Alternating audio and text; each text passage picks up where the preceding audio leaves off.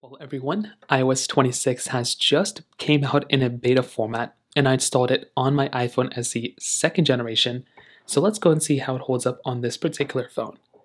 Now, number one, this update came out to a very large size. It was pretty large. I don't even know how I didn't screenshot it. It was about, it was like 7 gigabytes, 7 to 8 gigabytes on this phone. As you can see, when I went to screenshot it, it just, went out. It was not this large, but it was a fairly large update. Now, this is what the UI basically looks like inside of iOS 26. So if I scroll in, you can kind of see that the elements are kind of changed all over the place. You can see that the icons here, the dock looks a little bit different as well. This is their new liquid glass UI. I think it's a cool thing. I haven't been able to demonstrate with the lock screen like that new glass transparency. Nothing like that really changed, but otherwise it does look pretty nice for the most part. But for Apple to spend this much time talking about it, I feel like it's really not that big of an update, but it looks cool. There's some new UI changes all throughout, like the Photos app looks a little bit different. As you can see, the icon at the bottom looks a little bit, kind of less in the way. The phone application, things like this, also kind of replicate the same liquid glass, kind of thing. So you can see that if I kind of swipe over, the iPhone SE2 does actually do a good job at kind of still utilizing those UI elements and kind of loading them, and it isn't really that bad of an experience there. So that is the new UI. There's also lots of cool little changes all throughout. You can see that the settings application looks very different if I go and zoom out.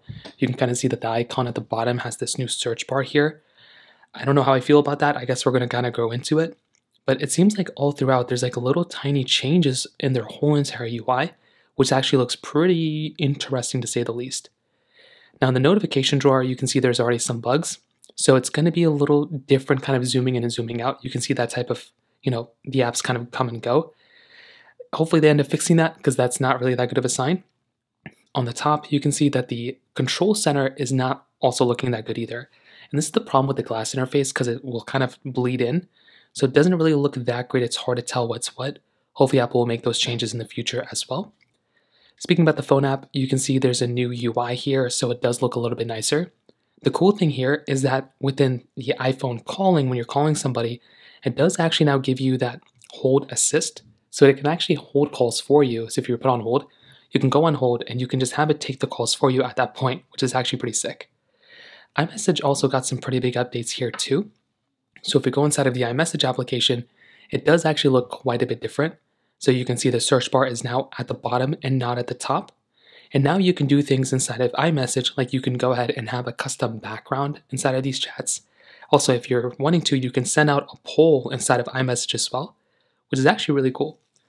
CarPlay also got some cool updates. It looks much nicer. You can also add widgets inside of it. We also have Apple Music, Maps, and Wallet applications that got a few updates here and there.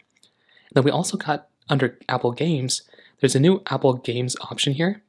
So it actually goes through and it basically allows you to kind of, have all your games in one area, which is actually pretty cool. So there are some cool changes. If you kind of hold down on an application here, you can see that it does kind of still give you some more elements here. You can click here to kind of make applications bigger or smaller if they have a widget. Also, if you click here, if you click on the edit portion, so if you go and click on edit home screen, you can see if you go and tap on an application, if you click on edit in the top right, you can go through and still click on customize. And I think this is how you can access the glass part portion. So we're going to have to kind of see what ends up happening in the future. But as of right now, that's pretty much iOS 26. There's going to be lots of other improvements in the future. So I'll make sure I cover those. But for now, it's kind of the update that we're getting. If you have any other thoughts or questions, please let me know in the comment section below. Hit the like button, that will mean so much, but definitely hit that subscribe button. More importantly than everything else, I love every single one of you guys. Hopefully I'll catch you guys in the next video. Peace out till then.